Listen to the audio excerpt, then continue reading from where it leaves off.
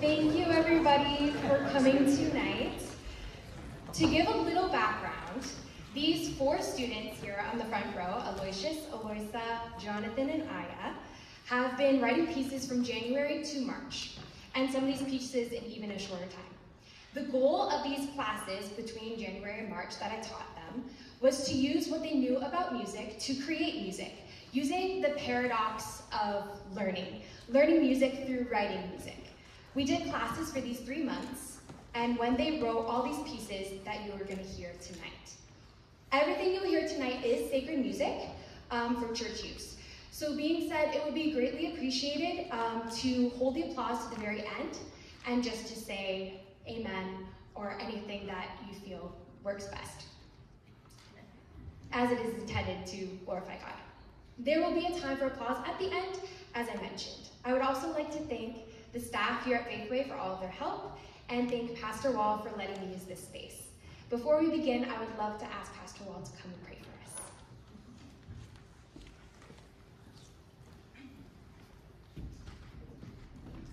us. And just before I pray, if you would make certain your phone is on silent or shut off or thrown out the window, whatever it is, so it doesn't disrupt what's going on tonight, that would be wonderful. All right, let's pray. Father, we do thank you for the gift of music and how we are able to worship you because of music and how it communicates your beauty, your holiness, and how it does resonate with our hearts. So we do pray that you would bless our time together and that you would be honored in everything that is said and done. For your name we pray. Amen. Thank you, Pastor. To begin the year, each student wrote a piece for children's ministry use, but to be honest, it could be used for any use and for all ages. These are courses that hold deep truths of God's word with creative and fun piano accompaniments, and I will warn you, they are very catchy. Jesus Cares for Me, written by Aloysius, and I Will Not Be Afraid, written by Aloysa, will now be sung by Evie, Coral, and Colin.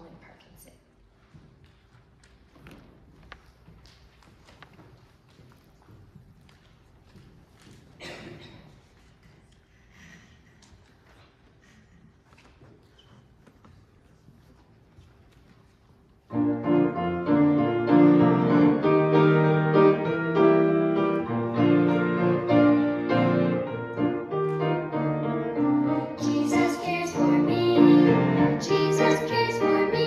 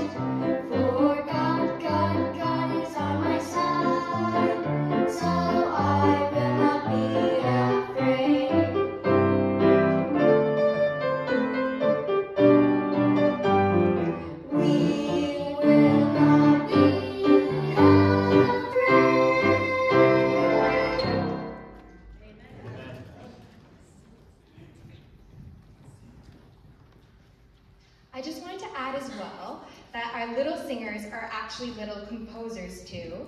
And this next piece they composed and sent to me. So this song is called I'm So Happy.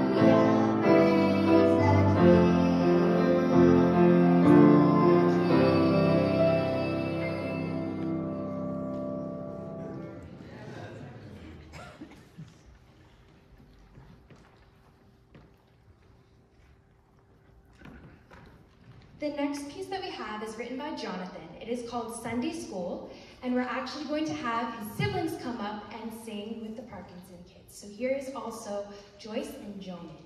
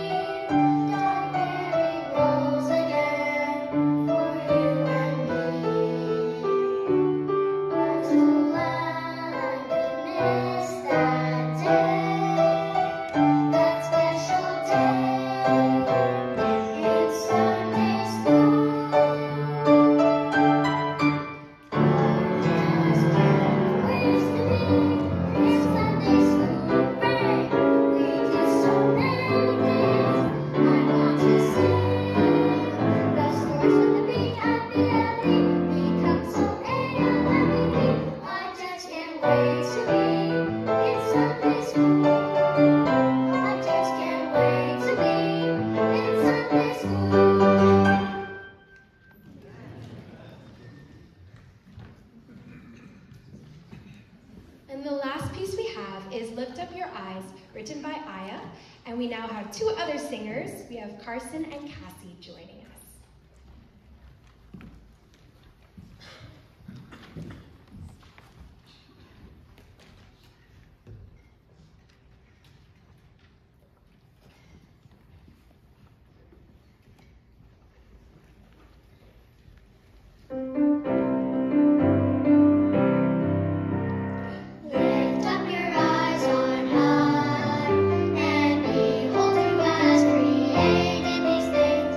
Bring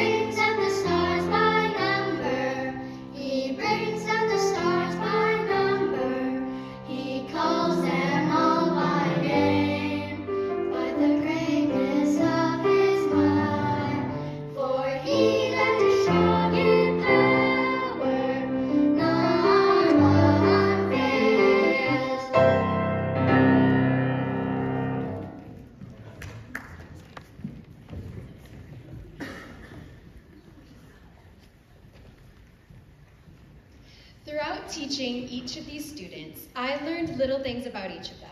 They all have different strengths, styles, goals, personalities, and I have a favorite story from each of them where their God-given talent shone through. One week we did a workshop class where everyone could work on their pieces, ask questions, and write songs in class. I gave each of them a hymn book telling them to find a hymn and to rewrite the melody. Aloysius came back 20 to 30 minutes later and played for me what you are actually about to hear. I just remember going, "You're going to use this, right?" The chords that he chose were beautiful, and being knowledgeable about theory and harmony, he had a purposeful movement of these chords that speak to the beautiful text of the hymn that he chose. This is "Tell It to Jesus," rearranged by Aloysius and sung by Chloe Snow.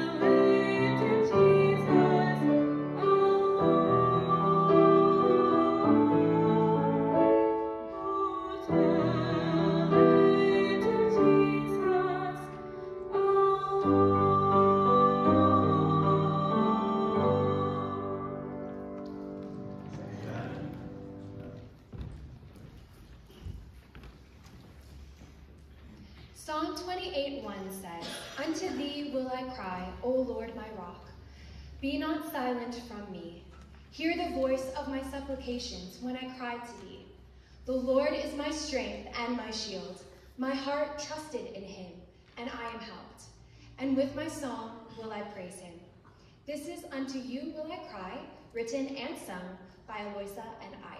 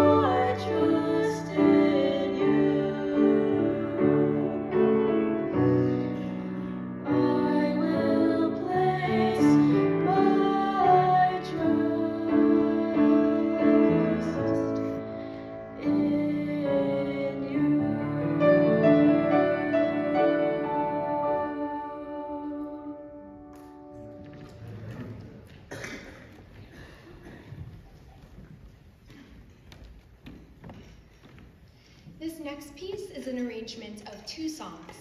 How Can I Fear, written by Ron Hamilton, also known as Patch the Pirate, and the old hymn, His Eyes on the Sparrow. Ron Hamilton, as some of you know, was one of the most well-known sacred music composers. Having passed away this past April, he left a legacy of approximately 1,000 hymns. In his passing is a gap and a lack of new sacred music. A leading factor in this project of mine was to show church musicians, high schoolers, and college students that they too can write music. This next piece is called He Watches Over Me, written by Jonathan Bellevue.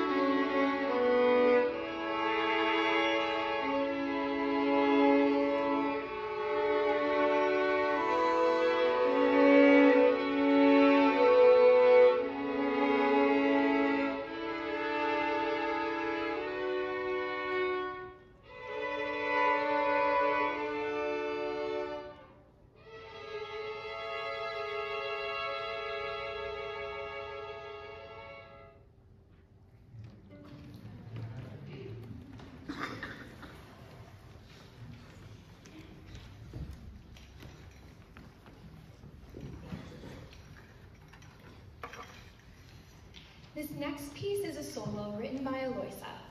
My favorite story is when she began to show me lyrics for her pieces. The words she writes hold so much authenticity and relatability. She told me she was working on a duet piece. We emailed back and forth a bit about other pieces, but at this point, I hadn't heard anything of the piece itself. She sent me an MP3 of her singing it, and I began to cry. The words she wrote were so relatable and true to real circumstances. And the melody she wrote painted the words in such a beautiful picture. Don't You Know, her duet, will be shared later, as well as her story behind the composition. This next piece is her solo, God Is Here. The chorus says, God is here. He sees you where you are. And when all feels lost, he's never really far. God is here.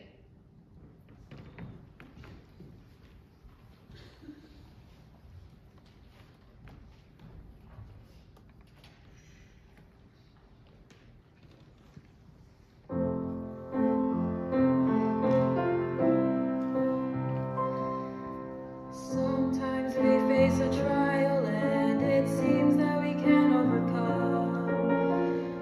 We know that God will help us, yet we still choose to doubt. But we start to fear and start to stray. And as times get tough, we lose our way. But God is here. He sees where you are, and when all feels lost, he's never really far. God is here. He knows the steps you take, and when all starts to crumble, and when you start to lose your way, God is here.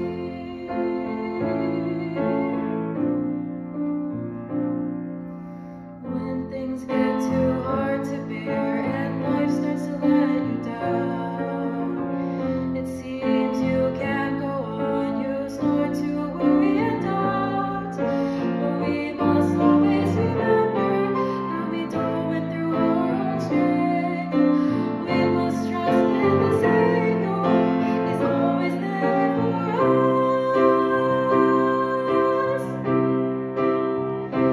God is here. He sees where you are, and when all feels lost, he's never really far. God is here. He knows the steps you take, and when all starts to crumble, and when you start to lose your way, God is there. God knows the things you're going through. He always wants the best for you. So don't feel discouraged. He is your friend. His love never fails. Through him you will prevail.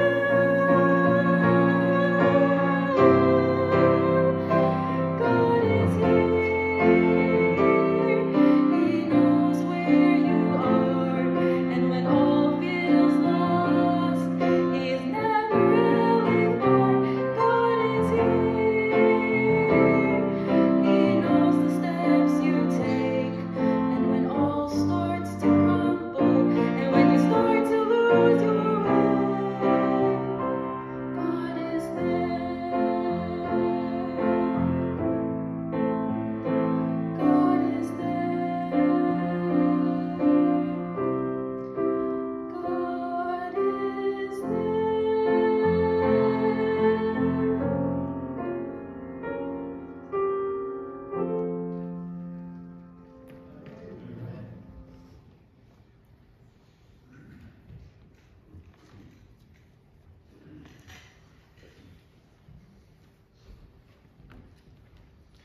The title of my song is God is There. God is There is a composition born out of a period of confusion and frustration in my life, inspired by recognition of God's omnipresence in every circumstance. The song I wrote serves as a reminder of God's comforting presence. The first stanza reflects my progression from confusion and uncertainty to the realization of God's presence. The first stanza begins with this line: Lord, I come to you today with questions in my mind. My heart is full of sorrow. Healing words are hard to find. And through my introspection in the second stanza, I acknowledge that my confusion may result in straying from God's will, ultimately finding solace in the reassurance of God's presence. The second stanza begins with, I've wandered off the path that God had given me, searching for happiness from things that please me. In the chorus, the repeated emphasis of God's presence offers hope and reassurance to the doubting or hopeless Christian. The final words of the chorus implores, turn to your Savior. He's always there. Musically, God is there as characterized by a repetitive chord progression that mirrors the cyclical nature of life's troubles. The use of the minor fourth, secondary dominants convey a sense of longing, heartbreak, and uncertainty. The downward chromatic progression in the climax of the chorus further enhances the emotional intensity by highlighting moments of overwhelming care. In the final moments of my song, the message rings clear. Regardless of the circumstances, God is always there. Through trials and tribulations, He remains a constant source of strength and guidance. The final words of my song answers my questions and my wanderings by realizing that God is there.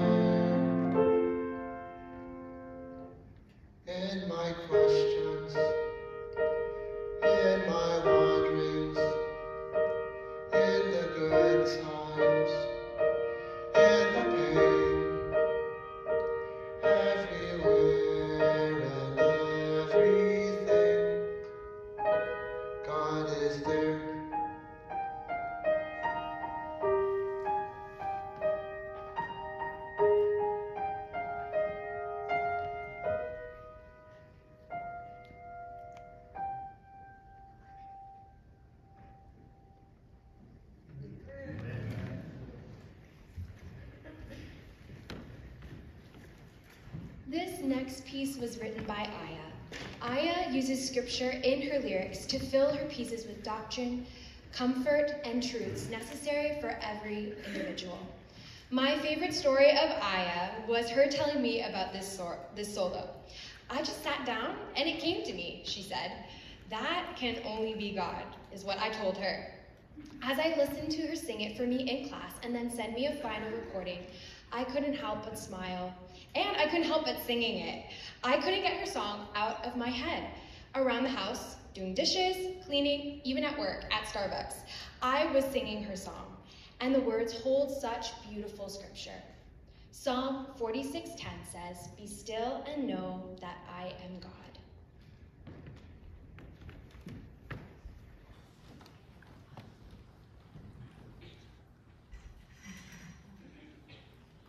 Psalm 46:1 says, "God is a refuge and strength, a very present help in trouble." This verse has stuck with me ever since I was a little kid. This whole chapter in Psalms talks about the presence of God in calamity or trouble. I've titled this original, "Be Still and Know," because it refers to verse 10. This psalm has always reminded me that God is greater than any war or any trouble, and that God is always with us. My inspiration for the lyrics of this song came from the psalm. It was a Sunday afternoon, and I was stressing. This was only 2 weeks ago. I wanted to write a solo for myself, but I wanted it to have words that portrayed a message I personally related to. These words came from a diary entry I wrote a long time ago, when I was going through something and I only tried to rely on myself. I realized then that God was speaking to me through Psalm 46, verse 1, and in verse 10, which says, "Be still and know that I am God." These words have always rung in my head throughout my life when I was scared, stressed, and sad. The verses in my solo are quiet and calm, with the lyrics talking about how calm we should be when God is our refuge. For the piano accompaniment in the choruses, I wanted it to sound like a storm raging, with ominous 16th notes and some minor chords. And then it slowly fades to a piano when I sing "He is God." "Be still and know" is a recurring line in my solo, especially in the bridge, to remind us that God remains faithful and in control.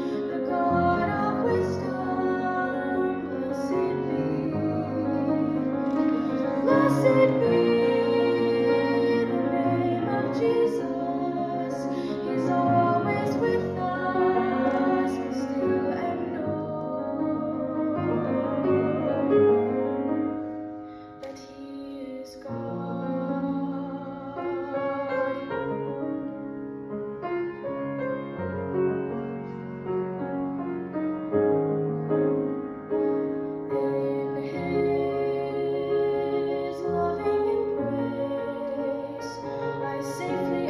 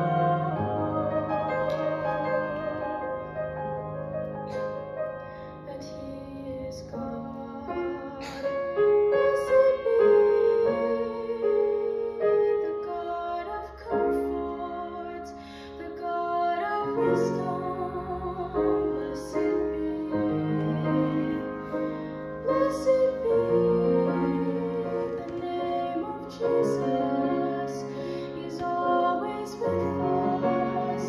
Be still and know that He is God.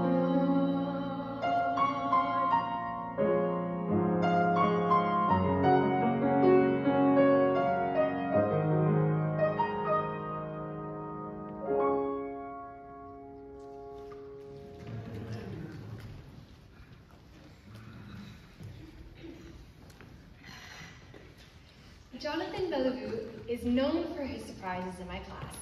As homework, they did exercises where they took lyrics that I wrote and were to come to class the next week with chords, maybe a melody, or anything that they wanted to share and an idea for a song. They didn't need to write it out.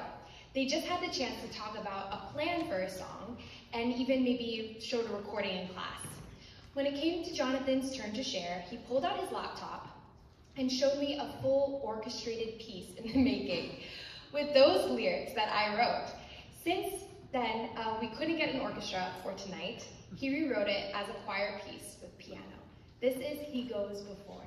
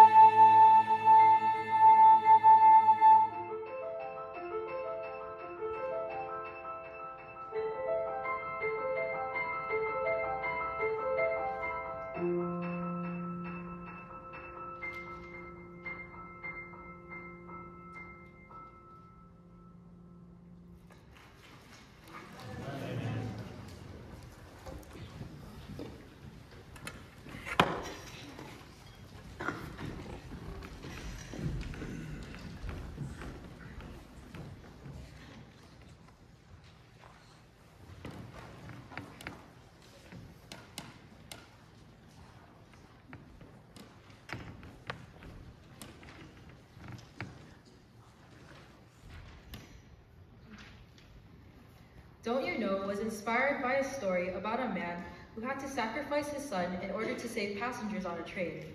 In an adapted version of the story, the author draws parallels between man's sacrifice for the train's passengers to God's sacrifice of sending his son for mankind. In my piece, it uses constant stepwise patterns in the melody, showing God's persistent plea to the sinner, asking if they understand the great sacrifice he made for them. This stepwise motif was also used to emphasize the hook every time the lyric, "Don't You Know," appears. A downward diatonic progression of the chords is used in the first verse to show the end of the phrases, where God is quote-unquote speaking, and is also used in my second verse to help with the phrasing.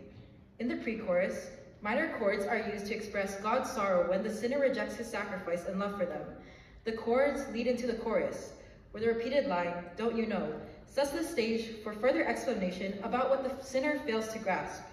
The choruses have the same lyrics, except for the first chorus where it uses the pronoun I to show God's direct communication.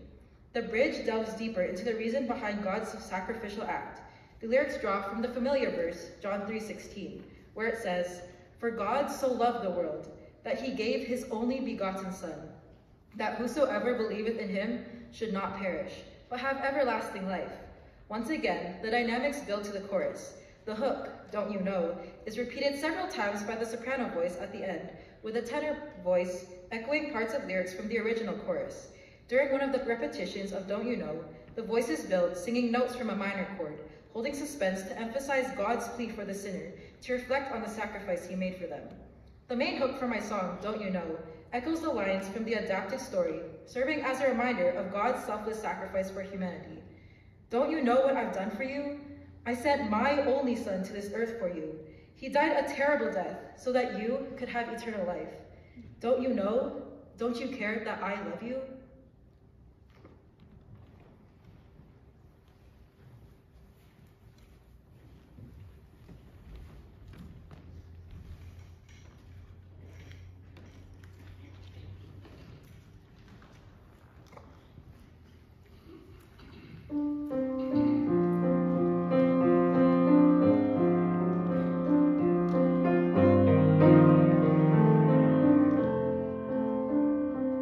Don't you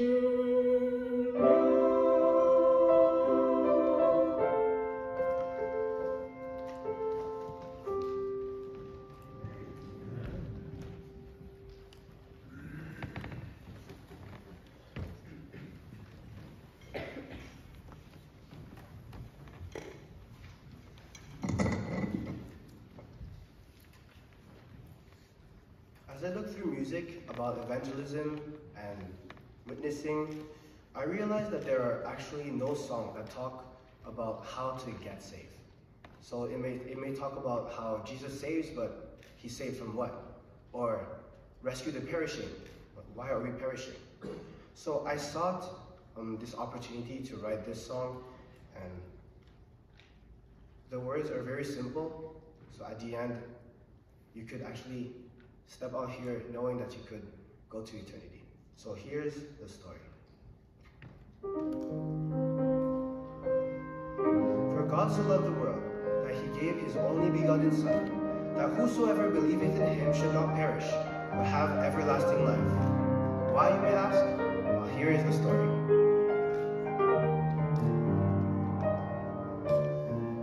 Our story starts at the very beginning,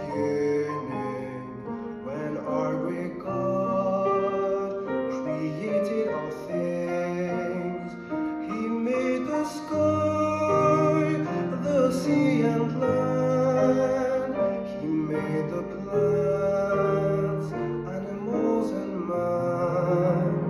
Man was placed in a garden where there stood a tree. God told them not to eat of its fruit. But then one day the enemy came, tempting man to sin.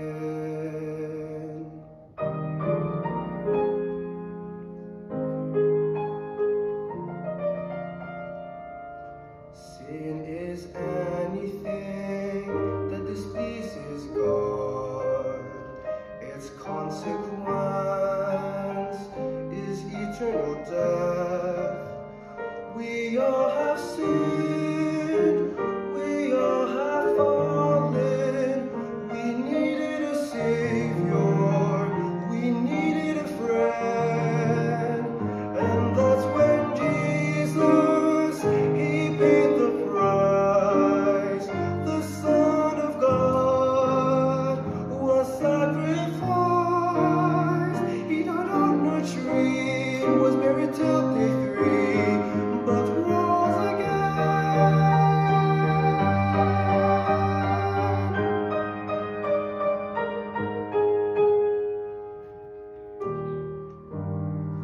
The Savior for sin, he loved the soul that God sacrificed him. It was to bring us back again to the place called heaven. Don't you want to live with him forever? Don't you want to enjoy a life with him? It's possible, he made it possible for you and me.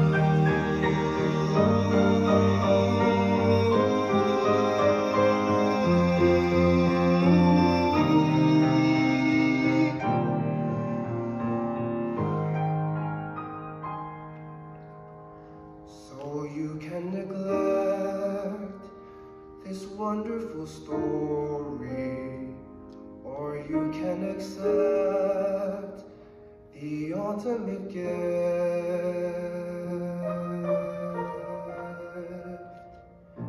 Admit you have done wrong, believe in God's Son.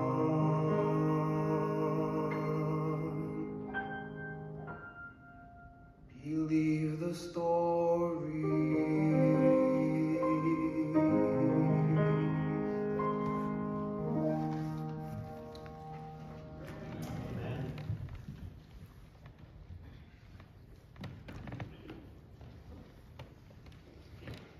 I just wanted to thank you all for coming today. Let's give them a round of applause.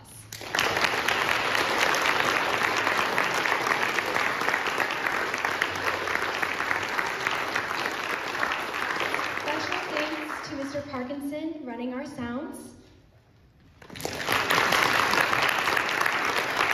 Mr. Uriah for running our live stream, Samaya Brown on the slides, and all of our singers and our pianists as well. Thank you. I hope you have enjoyed listening to these pieces. They have worked so hard and had to balance a lot of this with extra classes and things. I hope that this music was a blessing, and I know for each of them that they wanted it to be a blessing to you too. I hope that ultimately that God received the glory for all of their hard work and sharing their talents with you tonight. God is a God who comforts. This story is true. It's not make-believe. It's not something random that people made up. It's true. And everything that Jonathan spoke about is true. God listens, He is present, He saves, He comes before you, He goes behind you, He leads you, and He protects you. The Bible says in 1 Peter 5:7, casting all your care upon Him, for He careth for you. Matthew 11:28 shares the words of Jesus Himself, saying, come unto me, all ye that labor and are heavy laden, and I will give you rest. Jeremiah 29:11 says, for I know the thoughts that I think towards you, saith the Lord, thoughts of peace and not of evil. God does not want bad things to happen to you. He doesn't do those things. He thinks only of you. And Psalm 139 says, how precious also are thy thoughts unto me, O God, how great is the sum of them. If I should count them, they are more in number than the sand. The Lord knows you personally. He says, cast your cares upon me. He says, come to me. He promised rest. He promised hope. He's loving. And He says, all is well.